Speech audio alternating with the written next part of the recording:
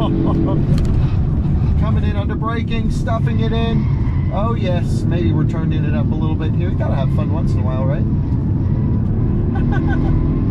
Oh, yes.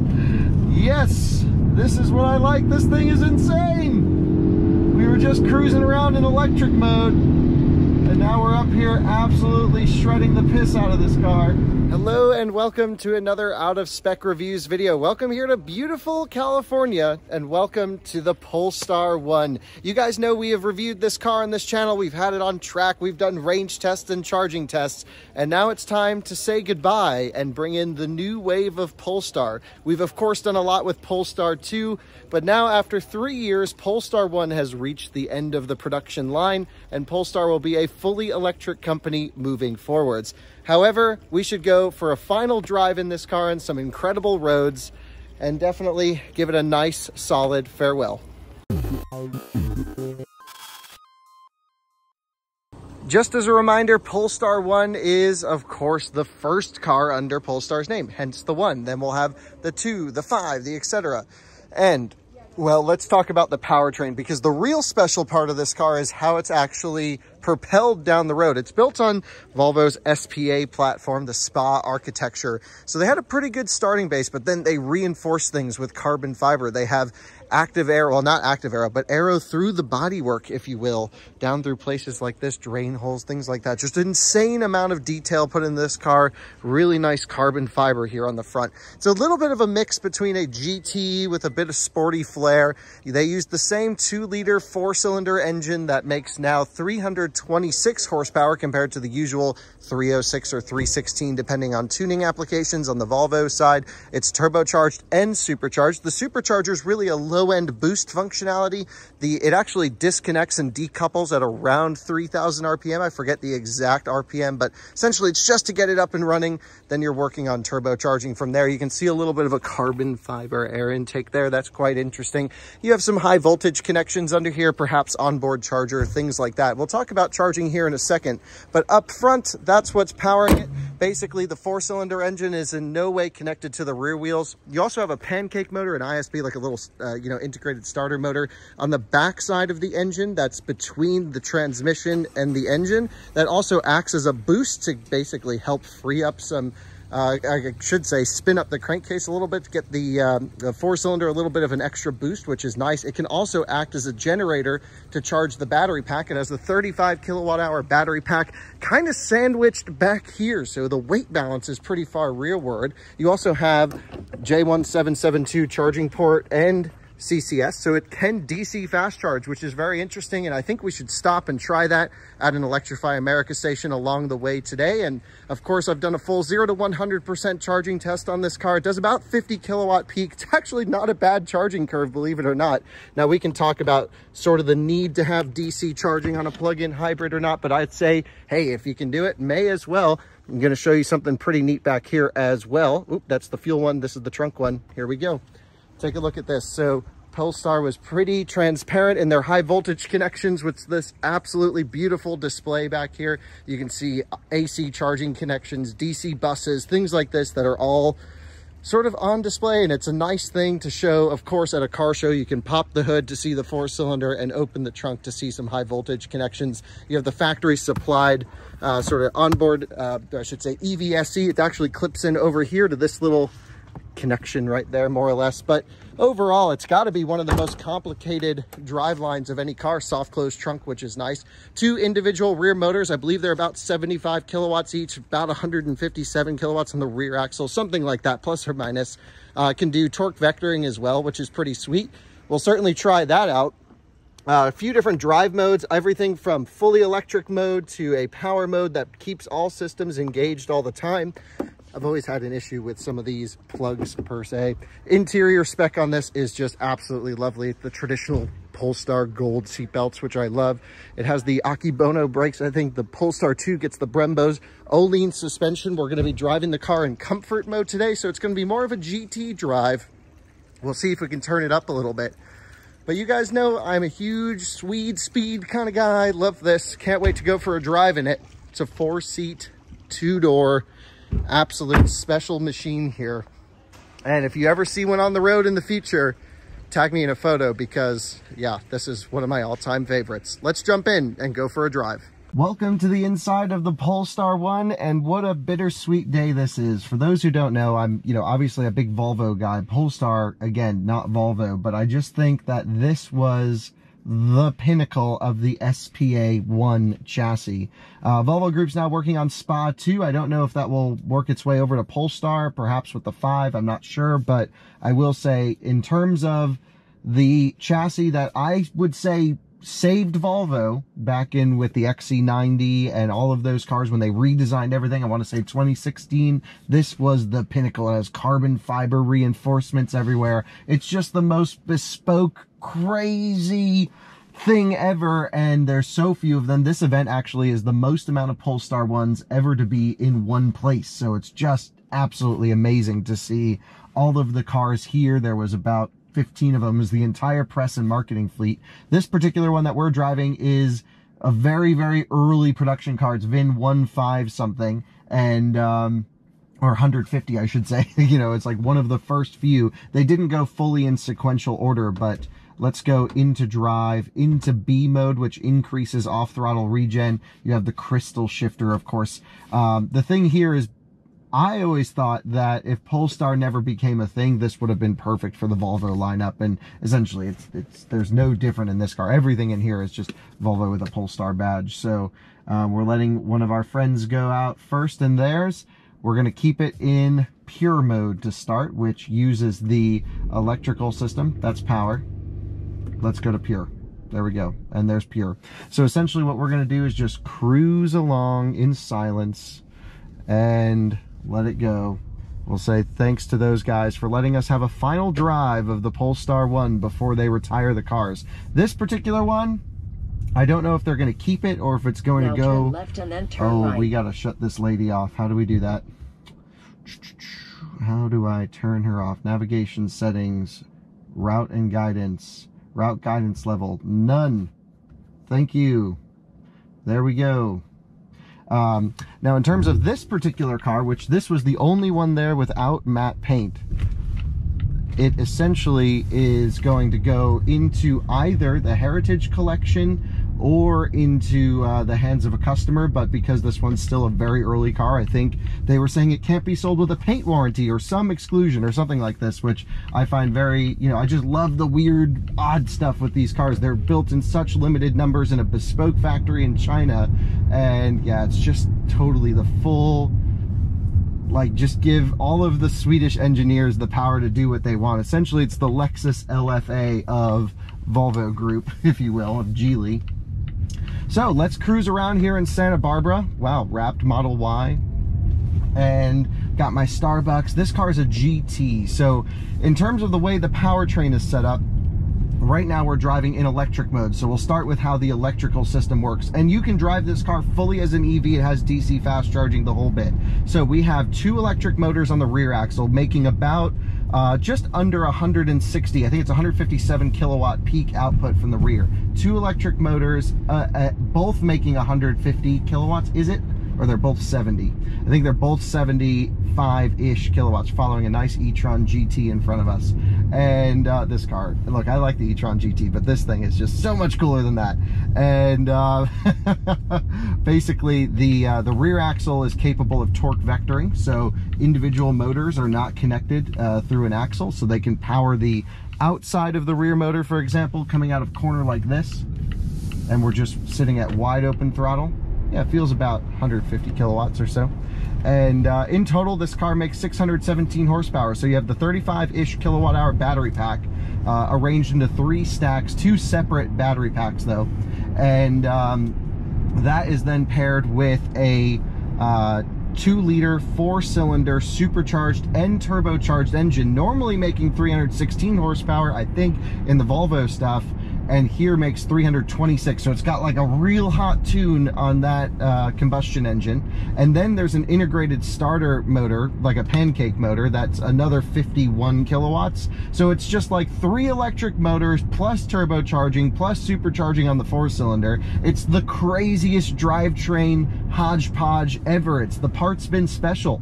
Like I mentioned, this is what happens when you let engineers go crazy and they have to take what they can to work with. I mean, and then the body and material guys put carbon everywhere. It's just, you know, we've reviewed this car. I don't need to tell you everything about it, but it really is just one of my favorite vehicles. It runs on the old Census system. You know, everything's transitioning to Google operating system now, and the car's pretty much done. This is the final opportunity I'll probably ever have to drive a Polestar 1, and it's going to be about a 4-hour drive today through the hills in California, starting here in Santa Barbara, doing a loop around some amazing driving roads, and can't wait to share that drive with you. Right now I'm just starting in full electric mode since we're not shredding, and driving in full electric mode is awesome. It's so nice. We have the, let's see, mail truck right here. We got to squeeze around him. A little bit of wheel spin there from the inside rear tire. Needed more torque vectoring, folks. And we're just cruising along. Now, the nice thing about driving this car as an EV every day is you had the most amount of range of any plug-in hybrid when this vehicle launched. It still might be. I can't think of one off the top of my head that can go farther, but maybe there was. I think we did almost 70 miles on a charge. We've done a range test on this car, a highway range test, and it actually didn't do poorly. That's on our Inside EVs channel. And then we also did a track test of this car on our One Lap channel. So we've done a lot with Polestar 1. I've taken it on a trip. Like, I've spent a lot of time with this vehicle, and yeah, it's just so, I keep saying it's so special, but it really is. And then, you know, the biggest thing here was the DC fast charging on the plug-in hybrid. So I have another video, DC fast charging test on the plug-in system on here. It's one of the few. The new Range Rover has it, the Mitsubishi Outlander plug-in hybrid, and Polestar 1 has it. Also, the Karma Revero has it. That's more of a range extended situation though. And look at this road we're on, shredding it even in electric mode. That's awesome. I got the Olin set in full comfort because it's a street drive.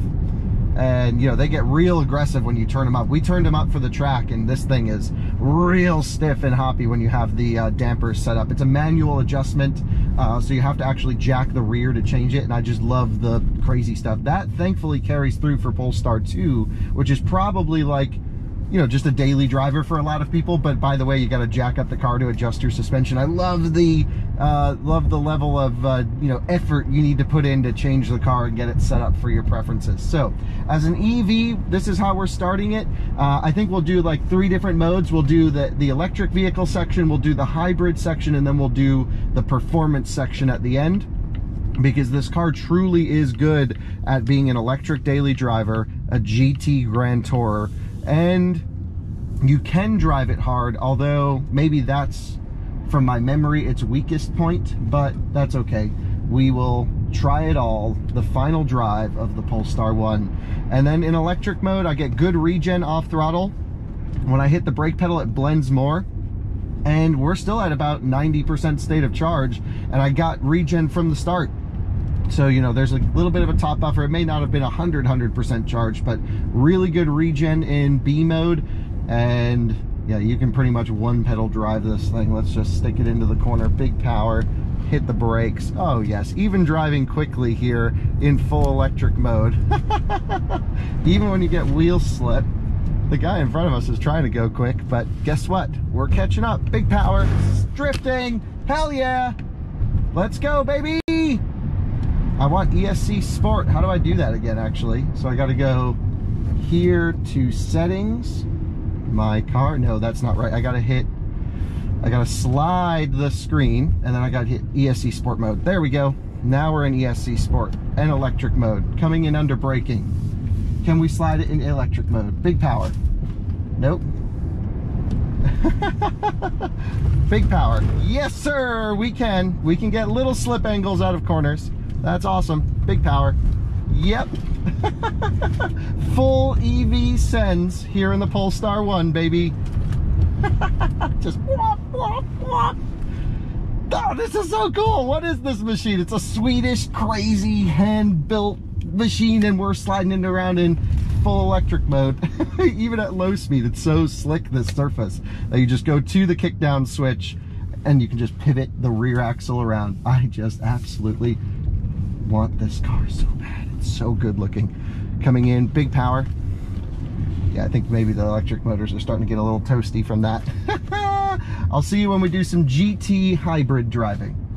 Before we get into the hybrid driving, I'd like to talk a little bit about a topic that genuinely keeps me up at night, and that is the powertrain calibration on the combustion side of hybrids and plug-in hybrids, specifically when they are so understressed, like, or overstressed, like this, you know, 2-liter supercharged and turbocharged engine. Then it has to, you know, sometimes just start up and go. Now, I've always been under the impression that, look, you don't want to start a combustion engine and just let it, you know, run there for 10 minutes before you drive it. But, you know, you give it 10, 20 seconds, build up some oil pressure, get the things flowing, and then, you know, drive it gently until it's at operating temperature, and then rip on it. And something that really feels so mechanically abusive to me is when I drive these plug-in hybrids and stuff, and I go past the point, especially in hybrid mode, when it switches from electric to combustion.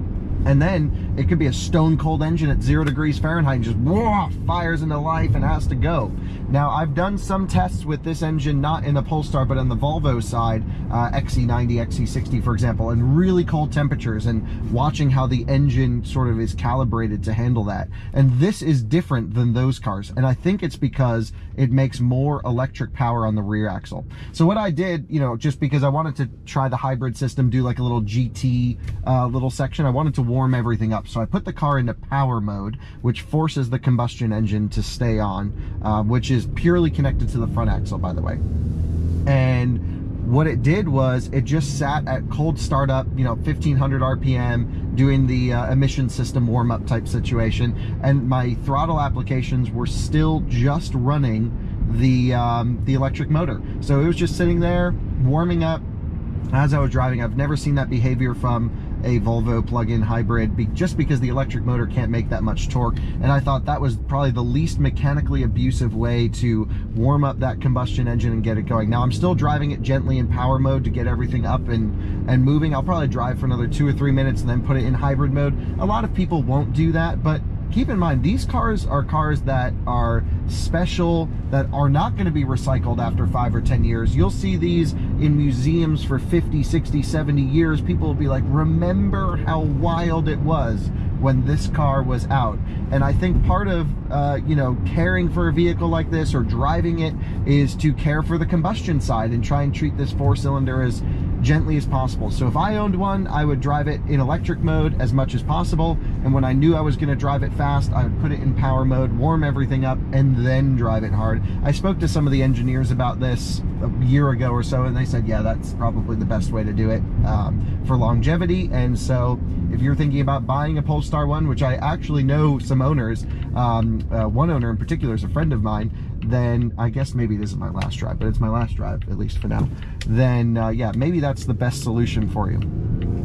Yeah, see, it's really revving out in power mode, 4,000 RPM. So the engine's probably fine. So let's go into hybrid everyday use.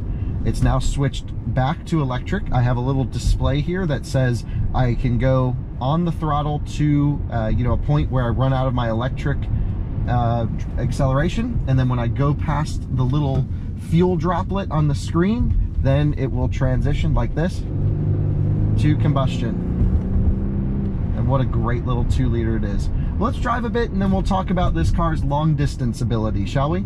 Suspension on this car is really neat, and let's talk about it a little bit more in depth. So I mentioned that it has adjustable O-leans dampers. So spring rate is set from the factory, but you do have adjustable, I don't know if it's rebound or compression. I want to say it's compression, but could be either way. By the way, let's just do a little bit of a launch, shall we? So it's been a little while. We have it in ESC Sport. Regen on, doesn't make a difference. Left foot to the floor, flooring it with the right, and go. It smokes the tires, holy smokes. And full brakes. This thing boogies once it gets traction. It's so funny because coming out of some corners over there, it has, you know, all of this rear torque that it can do. And then, you know, the engine's a little laggy because it's got to boost everything up and get things going. And then it just spins the front tires. It was a really wet surface. So you're like, power's nice. And then, oh, the front's spinning, but then the rear isn't because they're not connected. And it's the most unnatural sort of thing, but it works. And it's really fun because you're almost managing two different driveline systems with one accelerator pedal, which almost you are. And it's really a new sort of challenge to think about where the power's going, how the car is distributing it, especially when you turn back some of the traction control. I really enjoyed it. So right now I have the suspension set, as mentioned, in full comfort. What that means is the car's soft, it's gonna work, it's gonna let that suspension travel happen, it's going to slow down some of the wheel movements, or I should say the wheel movements are going to be quicker, but it's going to slow down some of it trying to catch it, so it shouldn't be as hoppy on the road. It's still quite firm compared to like a real cruiser. I'm going to take it out of power mode now that we're finished shredding and go into hybrid, and now the combustion engine's off and we're cruising in silence.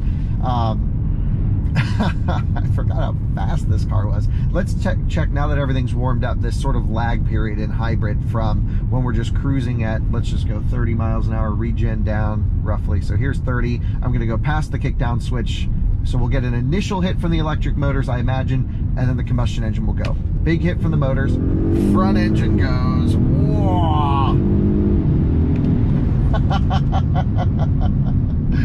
It moves, and it's this sort of relentless torque. And I love this 4-cylinder engine. It's very agricultural sounding, and there's so much going on. But I've said this from the Volvo stuff to you know, every time I've driven this engine, and this particular tune, it's even tuned up more. When you put the windows down, you can hear the choppiness from the turbo. It's just so interesting. It's not necessarily a pleasant noise. It doesn't encourage you to rev all the way out, but up top it's pretty fruity, and I just absolutely am enamored with this crazy drivetrain situation. And well, while we're here and we're in hybrid mode, let's talk a little bit about hybrid mode and the GT ability of this car. I don't expect to do much highway driving on this particular tour, but let's talk about if you were to do a long distance in the car. First of all, trunk space is not massive, and that's because there's a big battery pack back there, which I showed you at the beginning of the video with all the cool connections and stuff. So you have enough for a bag or two. There's no front trunk, obviously, because there's a combustion engine under there. So in terms of cargo space, not much. It is a 4-seater, and it actually isn't like terrible rear seats. I don't think I would fit back there, but for kids or, you know, larger people with no legs, you can fit back there, no problem. And so, yeah, the headroom's not great either. So no head or no torso and no legs, you're good. Yep, either way, pretty nice to have the 4 seats. I would use that as extra storage like I've done. And as you heard, things flying around the car when we slammed on the brakes before. So good interior comfort. The seats are amazing. They're basically the R-Design seats out of any, you know, Volvo product. Steering wheel's the thicker wheel, which I quite don't like. It's actually not bad in this particular one. I just don't like the pebbled leather on the side. I'm not a dimpled leather or pebbled leather kind of guy. I just like this smooth up top. It does have heated seats, heated steering wheel, no air conditioned seats, at least in this particular one. I've never driven one with ventilated or AC seats. I don't think they were available. It does have the Bowers & Wilkins sound system, which is good, but yeah, really good system, no question. But it, like, when you get into an XC90, you know, that's a better system. You just have more speakers, more cabin to you know, boost air through, and I know I'm using not good audio terminology. It's a great system. You're not going to complain about it. You can crank it up. Put a little Fleetwood Mac on before, and that was, you know, very fitting for the environment we were in, I thought, and that was a nice song, nice music to cruise to, I should say. So overall, in terms of, you know, your GT abilities, doing a road like this, doing winery tours, that's what the Polestar 1 really should be used for, is you and your significant other cruising around to places like this, in places like this, to do wine stuff. I don't know anything about wine. I just get the cheapest white wine I can find. Some of my friends know this, and yeah, it's just how I roll. But, you know, the way I would drive the Polestar 1 is like on the tail of the dragon, shredding the entire time, because it's really freaking cool at that too. So as a GT, it's got good space for 2 people. What's funny is the cup holders are quite shallow because there's also battery situation under here in the center. So that's quite interesting. I think we're following in, yeah, it's an F-250 Super Duty police truck. How about that? Huh, that's pretty sick. And yeah, we are in B mode. So B mode doesn't bring you all the way down to a stop, unfortunately. Let's roll into it a little bit more, get that combustion engine on just gently. What's so interesting is this car's tuned wonderfully for wide open throttle application. It's easy to tune for max throttle. It's everything in between with the combustion engine. It's always a little bit clunky and kind of odd. So it just likes to slam down and then go back to electric mode. We'll see if performance degrades over time. We're at 75% state of charge. The nice thing is, if you are cruising down the highway and you know you want to cruise around wineries and you want to, you know, go into a city, for example, it's totally possible to do that electric. If I go into the Sensus system here and I swipe left, there's a few different powertrain control options that I have.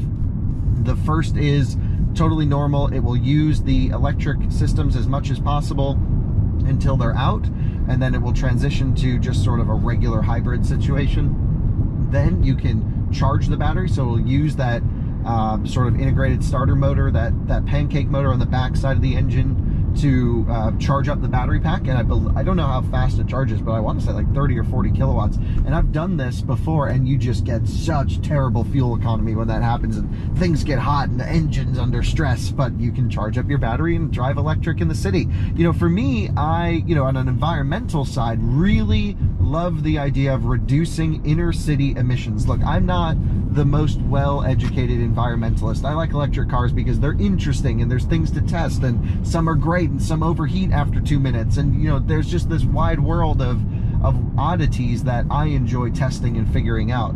But at the end of the day, driving around a city or walking around a city and smelling exhaust, well, that can't be good for anyone. So I'm all about reducing inner city emissions. So charging up on the highway, out in the country, on the way to a city, if you're not going to stop and charge, which just seems silly to do in a hybrid, then yeah, I'm all for that type of situation. Thank you for letting us cut you off, everyone, because we're in a Polestar.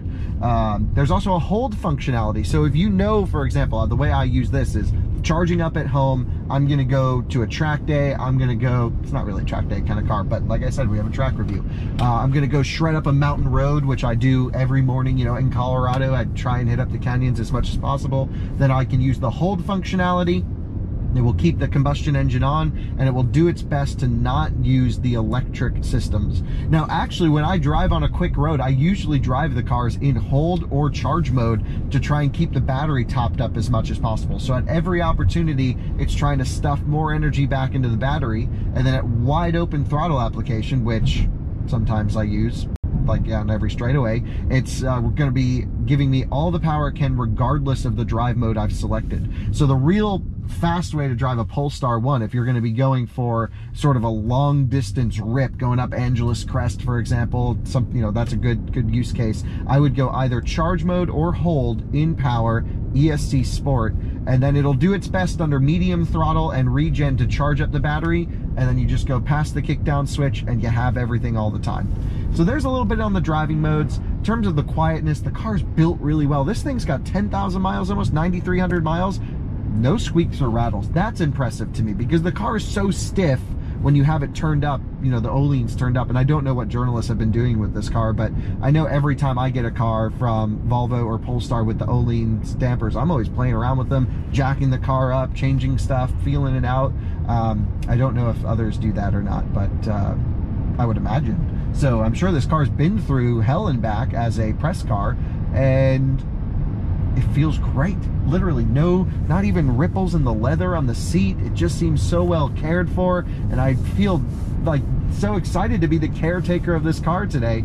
And as a GT, the music up, the windows cracked a little bit just to get some of that fresh smoggy air in, and it's wonderful to cruise in. But what I like about this car is really this 3 distinct personality of a everyday, just jump in, electric mode, no engine warm-up time, out the garage, you can pull up to the fast chargers, plug in, and do all that. I mean, we can have a whole nother topic as to whether or not you should DC fast charge electric cars out in the wild, especially with station availability being limited and battery electric cars actually needing to charge. That's a whole nother conversation. However, it's nice to know you at least can. And I love just rolling into the throttle and feeling this nice mid-range torque. The numbers get very big very quickly, and that was just touching the throttle. Really is nice to just cruise in like we're doing now in places like we are. What a special machine. Also, I'd like to mention, yes, I mentioned it has DC fast charging. I just wanted to show you this, but can't actually activate the Electrify America station. Not any fault of the Polestars. It's just their app won't work on my phone.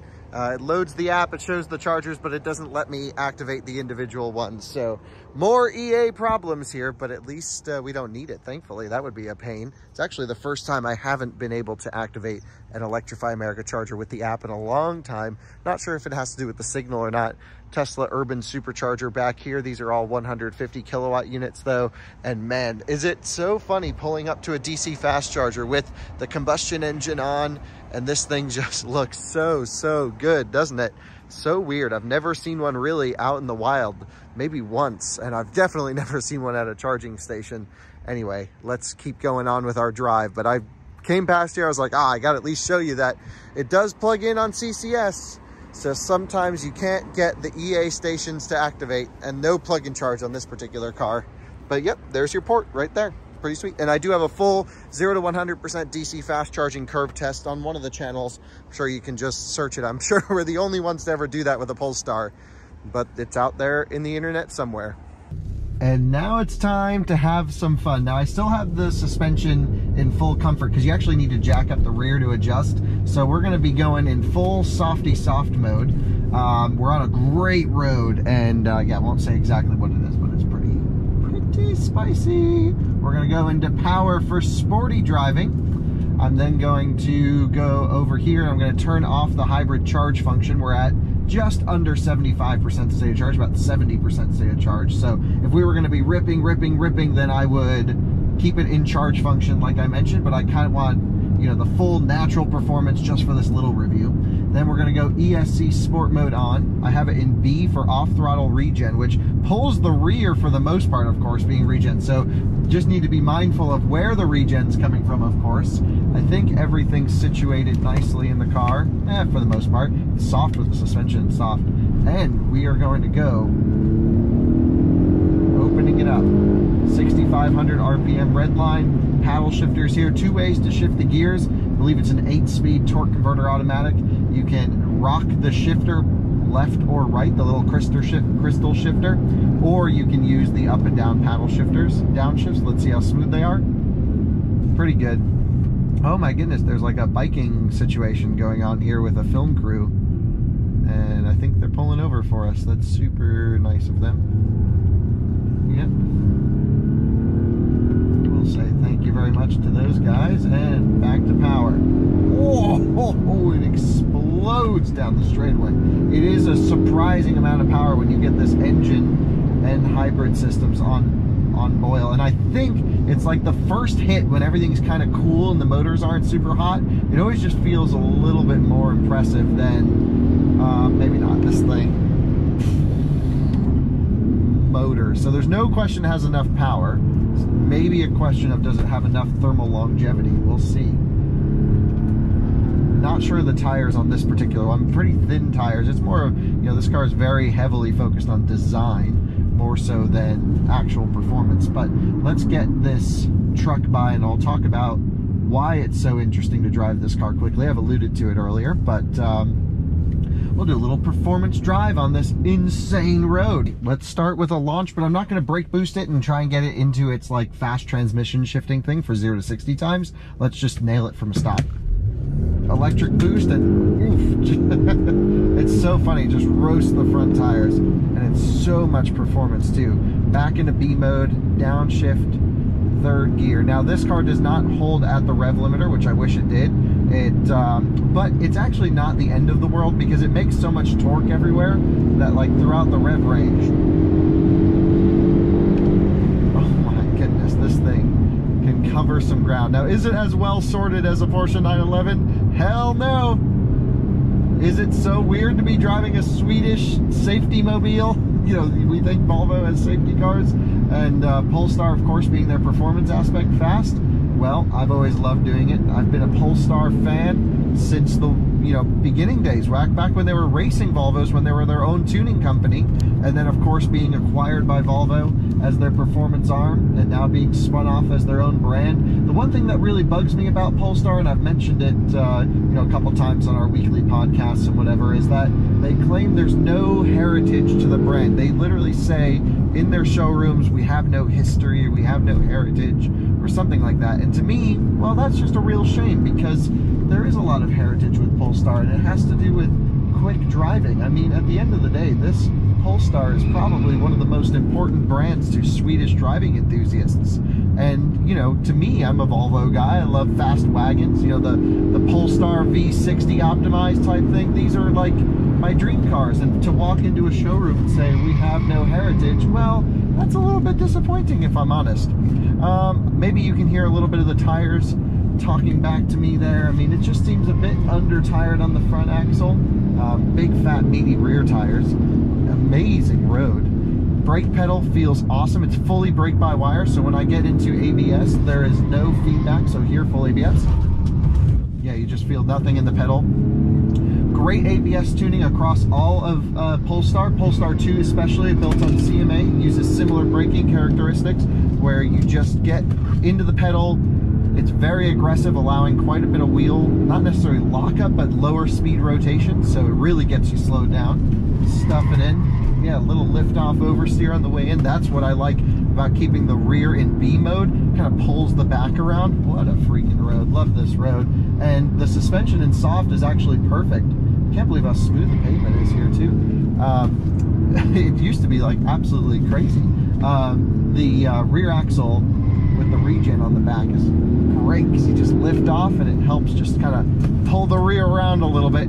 On the power, the front makes a lot more power than the rear axle, so you're always kind of getting this front wheel drive biased performance out of corners, and you just have to keep pulling the left paddle. But holy smokes, is it just so nice to be able to come up here in the Polestar 1 and take it for a drive. It just feels like it loves this stuff. Right on the edge. Oh yes. You would not want to go off to the right. That would be kind of a bad day, but thankfully we're just cruising. Nothing crazy. The 4-cylinder is fruity. It's not necessarily responsive. It just wants you to stay in it. Just keep your foot down, tell it what you want. There we go, 6,500 RPM. So awesome. Just wants you to keep your foot matted. It doesn't love partial throttle. Suspension's still stiff in comfort, I gotta say. Car feels great. I almost probably would keep mine if I owned one in comfort all the time, because you can let the car work on around these types of surfaces, and applying full acceleration. Wish it was a little bit louder, honestly. I wish this thing had an exhaust. There's a company called Heiko, I believe, Heiko Sportive. I think they're in Sweden. They make an exhaust for some of the Volvo stuff. I don't know about Polestar. Coming in under braking, stuffing it in. Oh yes, maybe we're turning it up a little bit here. You gotta have fun once in a while, right? Oh yes, yes, this is what I like. This thing is insane. We were just cruising around in electric mode, and now we're up here absolutely shredding the piss out of this car. Oh, the balance is wonderful. And this is quite an interesting surface because it seems like it's rained up here. So you go grip to no grip to grip to no grip. And oh yes. Into second. We'll go into second. Nope, third. Sorry, it's got a lot of torque.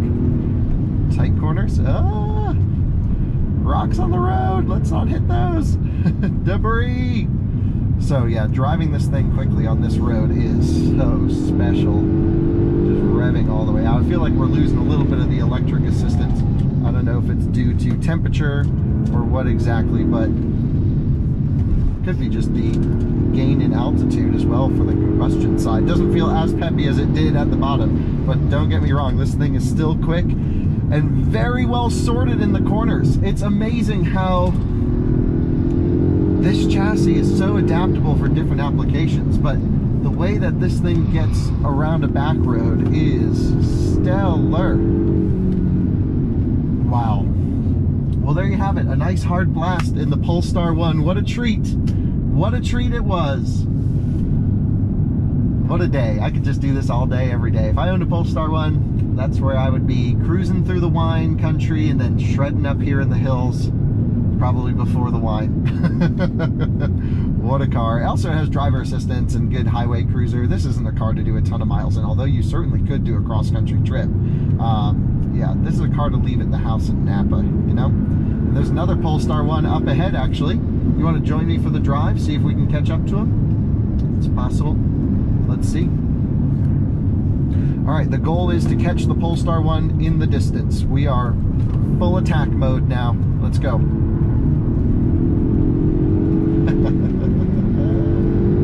Foot hard down. Dab of brakes on the way in, get the weight on the front. Full throttle. Yeah, it's not the most responsive thing when you hit wide open. You get the electric motors and then the four cylinders got to catch up. But I love it. It's kind of a nice blend. I don't know who's driving the one in front, but oh, we are catching him with some vengeance, aren't we?